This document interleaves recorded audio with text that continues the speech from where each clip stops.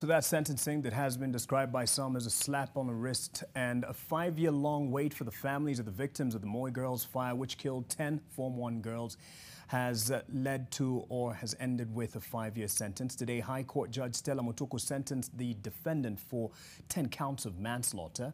While it has brought the families of the victims some form of closure, they expected a more punitive punishment given the grave loss and grief they have suffered. Gina Kirori has more on this precedent-setting sentence. Members of the tragic Moi Girls School fire died out a long time ago, but the resolution of the parents of the victims has burned strongly since September 1, 2017, after they lost 10 of their kin to the fire that was found out to be an act of arson.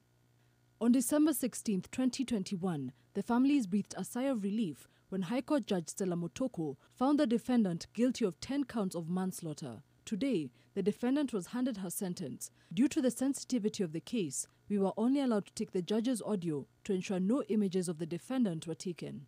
I will sentence the subject TWG to imprisonment for a period of 5 years in each of the 10 counts of manslaughter she's facing.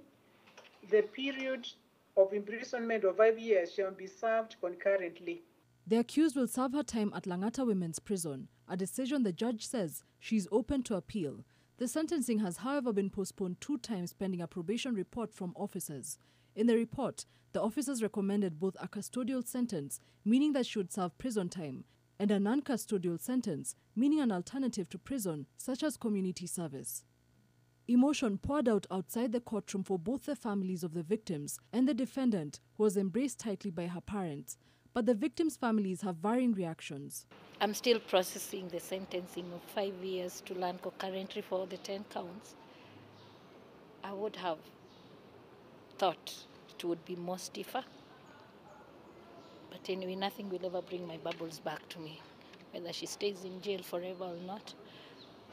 It's just a hope that with the current spate of fires in every school, every right center, maybe her sentencing will serve as a deterrent to other students. It's good. She's sentenced and she's going to serve a sentence, although very lenient. Somebody created that death. And in fact, if it was a death that I could see, the body of my grandchild was better. But I saw a stamp. The girl was my darling. It was my first grandchild. 5 years. Huyo mtoto ataendelesha shughuli zake. Ashasoma. Justice Stella Motoko clarified that the court had been faced with the dilemma of whether to charge the suspect as a minor, since she was charged when she was 14 years old, or whether to charge her as an adult, which is when she was found guilty at 18 years. I find a solution in Section 191(1)L of the Children Act. Following the Court of Appeal decisions I've cited, especially in JKK versus Republic, it is my view that due to the gravity of the offense in this case, at the current age of the subject, she cannot be released back to society without being brought to terms with the consequences of her actions.